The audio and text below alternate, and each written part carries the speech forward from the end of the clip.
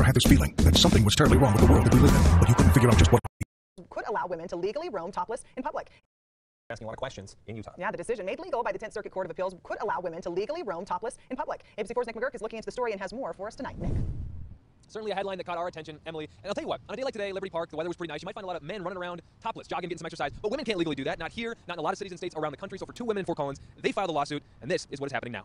I assume it won't be the masses that participate in it right away. Utahns reacting to news that going topless for women could now be legal. I don't know if I would personally do it, but I guess if men are allowed to walk around without their shirts, then women should be allowed to as well. That, the crux of a lawsuit from two women in Fort Collins, Colorado. They sued the city over a topless ban there and won. And then at the 10th Circuit Court of Appeals, the women won again. So Fort Collins decided the city would not appeal to the Supreme Court. That decision coming earlier this summer. Utah is bound by the decisions of the 10th Circuit Court of Appeals, so any city that has a law in Utah that bans female toplessness but doesn't ban male toplessness, that law is presumptively unconstitutional now. We reached the plaintiff's attorney, Andy McNulty, by phone. The fact that there's discrimination enshrined in the law is inherently problematic and harms women.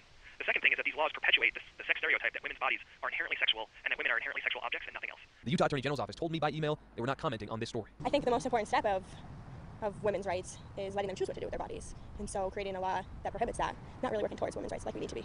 You might have heard the slogan, free the nipple. That's something that has been resonating in Colorado all the way to New Hampshire. There's a case in New Hampshire, we're told, that could end up at the Supreme Court. A lot of people think this could go all the way to the Supreme Court. For now, live in Salt Lake City, I'm Nick McGurk, ABC4 News. This is a call for an uprising. Welcome to today's show. Well, welcome to Babylon, if you didn't already realize that this is Babylon falling and burning and Sodom and Gomorrah reborn. Everything is upping, they're upping the ante fast. Everything is happening so quickly now, right? We're seeing these perversion just thrown in our faces, right? I mean, they literally have music videos now with the artist naked. We literally have pornography is everywhere. We have just this absolute hair pulling, pull your hair out of your head, vomit on yourself society where men are claiming they're women and dressing as women and vice versa. I mean, it's unbelievable what's going on. Now we have not just what you saw here, where there's laws being passed in up to 6 states now where people can walk around topless, because that's really fair to a married couple or whoever that's walking down the street with their 3-year-old daughter and they see a woman with her top off. I get it that people would like there's guys that would be like in their 20s and 30s or even 40s, because there's so many immature people out there that would go, oh, it's great, topless women walking the streets, because they don't think about what that does and how that affects. You don't think that causes some type of trigger in a child seeing a topless woman, a young girl seeing a topless woman? What's next? The men aren't gonna have to wear their pants anymore around town? Hey, everybody can be naked. Go into the store naked.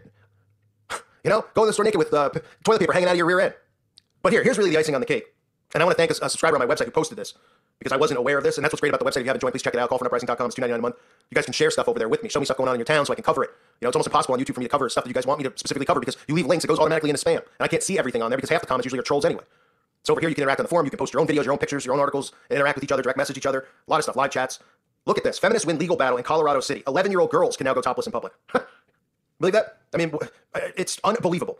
The Fort Collins City Council agreed earlier this month to remove language from its public nudity code, barring girls and women over the age of 10 from going topless in the Colorado City. A 2015 policy prohibited women and girls over the age of 10 from exposing their breasts in public, but the ban officially disappeared from the city code on Tuesday. The city council's decision came in the wake of a $322,000 lawsuit filed by members of the Feminists Free the Nipple movement. First of all, there's your 322. There's your skull and bones code right there, in case anyone was wondering. I mean, why would they pick 322,000? I don't know. What secret society is probably funding, right? Skull and Bones is probably funding the Free the Nipple movement so the perverts can see 10-year-old girls walking around topless. And people are okay with this. People are okay with this in 2019. A district court judge ruled in February 2017 that the ban violated the 14th Amendment because it applied only to women. After losing the initial case, the city appealed to the federal 10th Circuit Court of Appeals, which also ruled in favor of Hoagland and Six. Fort Collins eventually opted against taking the case to the U.S. Supreme Court. In a 4-3 ruling, the city council voted in May to stop defending the ban in court. On July 24th, the court order permanently closed off any possibility of the city enforcing the topless ban. Tyler March, Deputy Director of Information for the city of Fort Collins, told CBS that the city's decision not to pursue the case at the highest level was likely motivated by cost-benefit analysis. So I think the council, as they articulated to the 4-3 vote, really just thought as a matter of priority, no guarantee of success, or that the Supreme Court would even take it up, that the money was just better spent in other city priorities. Right. So let's have every city, I guess, right, in the country. That's what's going to happen. You're going to get sued, and now we're going to have kids walking around butt naked, 10-year-old, 11-year-old girls topless. Then what? They're going to come out next year and say, well, we want to walk around pantless too, because what's the difference? People go, all right, right? And people don't see how they're normalizing this with children. Normalizing it. And then they're going to reduce the age of consent, of what's right and what's wrong. It's disgusting. It's deplorable. It's America. Quote, the idea that women's bodies are purely sexual is something that it was perpetrated by this law. By getting rid of this law, we're saying women are more than just a sexual object, and their bodies are more than just a sexual object. They're human beings just like men. I mean, can you believe this stuff?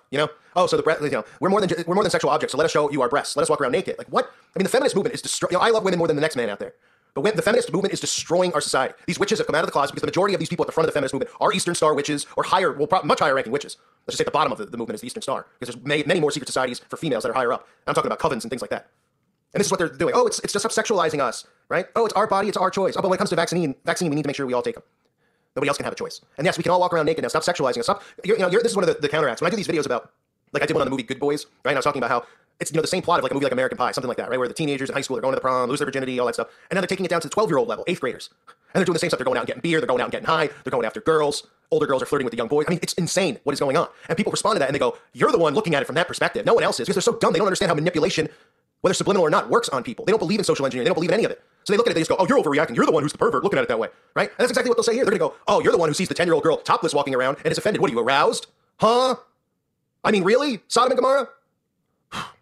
This world has completely lost its blank. Completely. And for them to be able to stand there and look, I mean, the free the nipple feminism, spearheaded by feminists, the sex positivity movement has gone well beyond combating slut shaming to celebrating overt displays of female sexuality. And in the culture at large, this is what their quote says here. Celebrities such as superstars, is this a new term? Twerk superstars? Unbelievable. Iggy Azalea and Cardi B exhort women to celebrate their raunchiness as a form of liberation and empowerment. Oh, okay, so it's not hoariness, it's now empowerment for Iggy Azalea to walk around in a thong with her butt hanging out, right? Not being restricted to show to kids on YouTube or anywhere else where people can find it. That's not sexualizing, that's not perversion, it's empowerment, right? So is it it's an empowerment, go to the grocery store, take a dump in the middle of the frozen food section aisle. Is that empowerment? Walk around naked and let's take our clothes off and let's walk into a public school. Is that empowerment? I mean, what in the world are these people talking about? It's perversion, it's disgusting. And we continue to allow this to happen in our country as it gets flushed down in the center of hell. People often say to me stuff about being negative. I know he's such a bully.